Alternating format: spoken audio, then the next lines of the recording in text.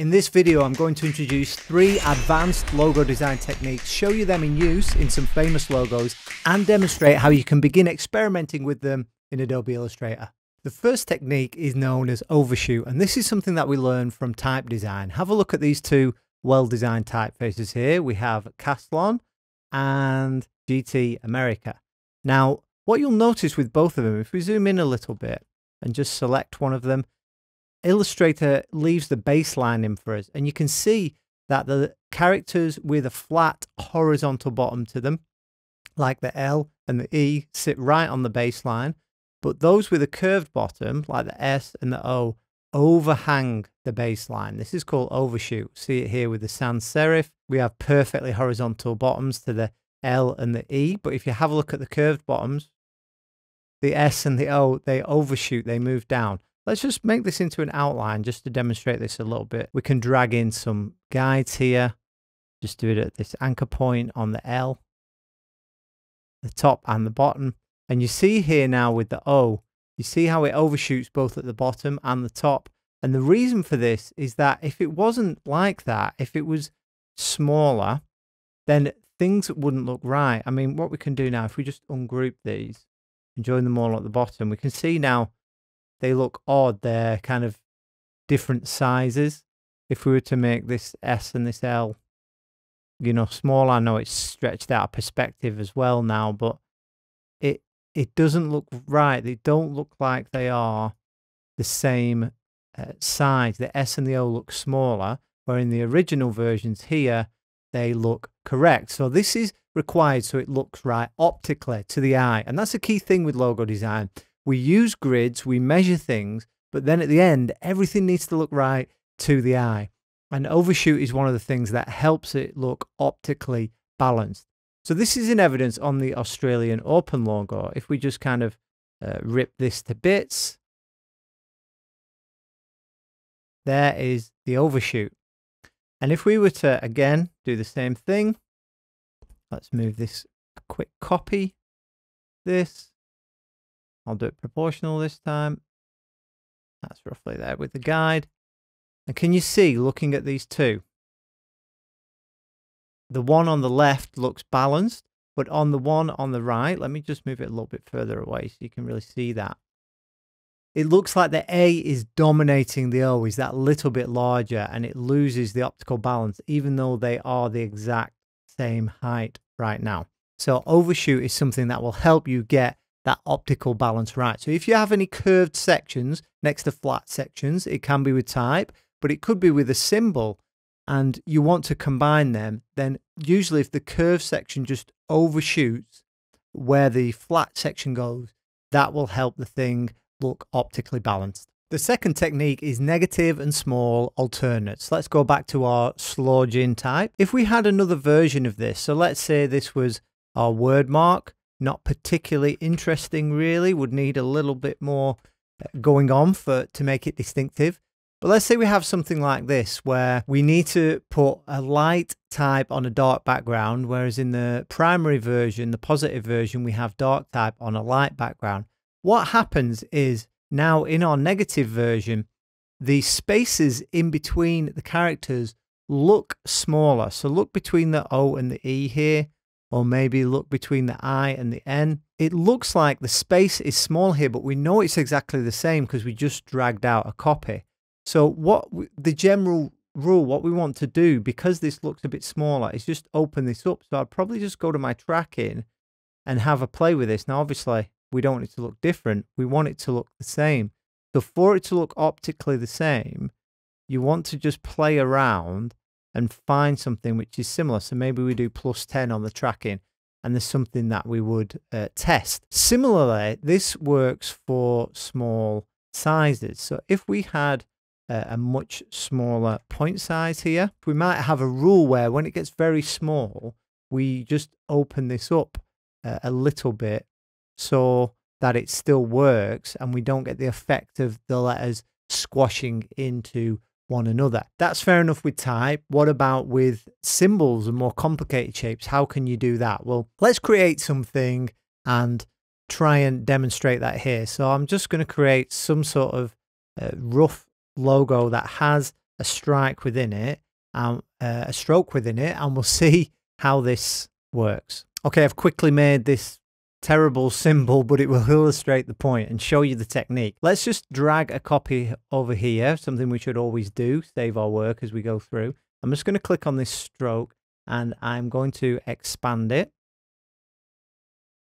Then I'm going to use the shape builder tool just to, making sure both shapes are selected, and just delete this central part. And we've got a symbol here, okay? We can recolor it or whatnot. So what I'm going to do is just do a copy of this and just see, like we did before, what about if this is on a black background? How's that going to look? How's that going to work in this scenario? So let's have white on black and black on white. Now have a look at these two. Again, we've got that same problem. This black line through the white circle looks smaller than the white line through the black circle. So that's something that we want to adjust. So because we've saved our work in, probably quicker to do it this way. If we bring this one over here, save this as an original. And what I'm going to do is just adjust the width of this stroke. Now if I press Command H, you can hide the extras so you can see a little bit clearer without that line going through the stroke. And we can just try and push this up 11, 12, looking close, you can go a bit higher. That's too fat. It's somewhere around there, 12, I think. Let's go for 12. Okay. So now we know that this stroke was 10, and this is going to be 12. And we can see the effect here of these two together. So you can see that the one on the right clearly is wider, but it looks like it marries up more closely with our original symbol. So this is something that you can do for negative alternates to fix this issue. And you can also do it for small sizes. Again, if this was going to be incredibly small, we might start to lose the line through the middle, or it start looking too small. So you might want an option where once it gets beyond a certain size, you increase that stroke size in the middle. The use of when to use these different logos would be something that you would include in the style guide. So the client and any other designers working with it always use the correct logo in the correct situation. Technique number 3 is gradation. This is a transition from one thing to another. Now, logos which rely on continuous gradients for their form are problematic. There's often problems in reproducing them, and you really want something that works as a solid shape in black and white. We've seen a lot of companies over the last 10 to 20 years changing from complicated designs with lots of gradients in them to more flat looking logos for this reason. But we still sometimes want to have a sense of 3D or a sense of movement or a sense of progression or different layers. And how can we do that? Well, there's different forms of gradation that we can use that will actually achieve this without the need to use these, infinite continuous gradients that might use millions of colors to move through to make something that looks seamless. There's some great examples here, like this one on Rob Clark's site. He is one of the best logo designer, type designers that is working today, worked for a lot of huge companies. And this one for Oxford University Press, where we could see if this symbol was just a plain circular ring, it would just be so boring, have nothing distinctive about it. So here, where we have this sense of the movement, the spiral moving into one another, 3D-ness of it added here gives it some interest. So this reminds me, the Rob Clark one, of the Olympic Games Munich 1972, which is one of my favorite identity design systems. And the wool mark, a really classic logo symbol from 1964, where it looks like like a bowl of wool, how it's woven together. This one from Verlaine I found interesting, using almost looks like pixels today, although this is from 1983. And it looks like it's transitioning, it's moving out over to the solid V on the right hand side. This one from 2013 by Rice Creative. All these plus marks are at different sizes on this O. so it creates this 3D effect, this rounding to shape. But of course, it isn't. These are all solid, just black and white, which really aids at reproduction, although there is a lot of detail on that one. Here we've got an impossible figure, but just simple shading on certain sides has it appear that way. This one, Pushworks, has the strokes going at different angles to give it that 3D blocky effect. First Fidelity Bank, the number 1 on the right hand side, when you squint, you really get that effect that it's producing. It looks kind of like a screen, and this is all done by horizontal lines. Very clever way of doing that. Well, it's a technique which has been used many times now. This one with the American Institute of Designers, these strokes taper, so it begins to seem to move away.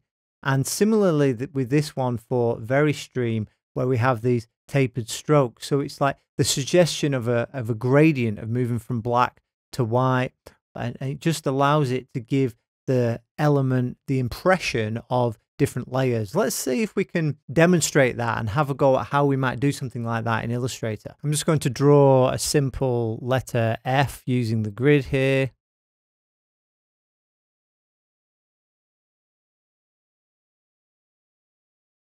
Okay, that will do for me. Again, I'm going to drag out a copy of this. I'm going to make it red. I'm going to join this. I'm going to lock it for a minute. And I'm going to try this technique that we just saw with these spikes kind of going across.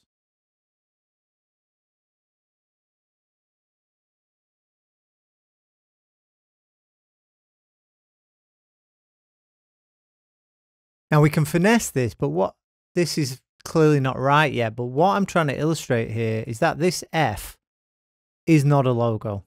We can't use this in any sense as a logo because it's just not distinctive enough. And if we were trying to create this effect, maybe where we had, you know, the gradient underneath, maybe it needs to feel like it marries up to the top there.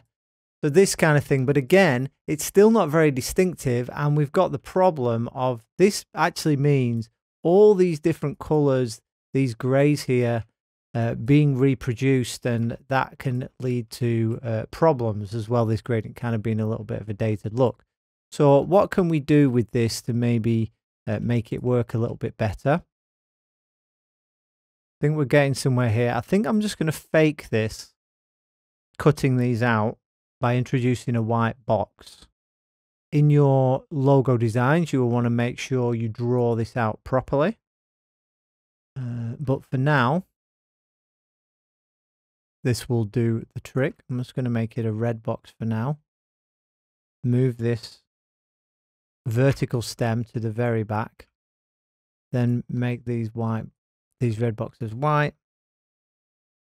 Get a little bit of that edge, so I'm just going to drag them over one more. We start to get this effect, and this now is something a little bit more interesting.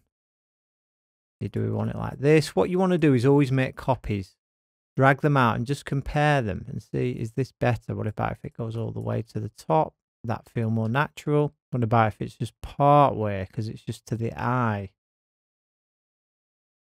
So let's just throw that in as an example. Now, this is done on the fly with all you guys watching me, which is not how I recommend designing. But if we just bring these down here, and from what we had, this is not a logo, no distinction to it. This is more distinctive, but it's still very generic and difficult to reproduce, doesn't really say anything.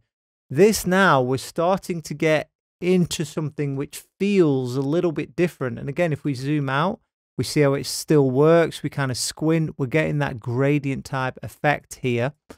You can see as well by just scaling this thing down. And you start to kind of experiment, like, what could this be? Like, what if we actually just did a really quick skew of this thing? Let's just shear it by like 30 degrees or too much, 15 degrees. It looks kind of like motion blur now. I'm not sure if that's the one. But the point is, we've progressed from something completely flat and generic by using this shading thing, started to create a little bit of movement, a little bit of a sense of 3D-ness. And that's a technique, like I showed you with all those different real world examples, that you can begin to apply and experiment with in your own designs. Let us know if you'd like to see more logo design tips here on the channel. Subscribe if you haven't, and until next time, happy designing.